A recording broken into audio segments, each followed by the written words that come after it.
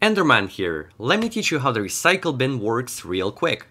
When you delete a file, it actually does not get deleted. Instead, it's transferred into the $recycle.bin folder on your drive. Inside that folder, there are a bunch of subfolders with weird names. They are security IDs unique to each user of the system.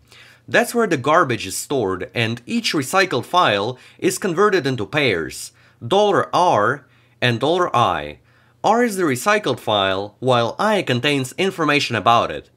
Each file is assigned a unique 6-byte hash to avoid collisions.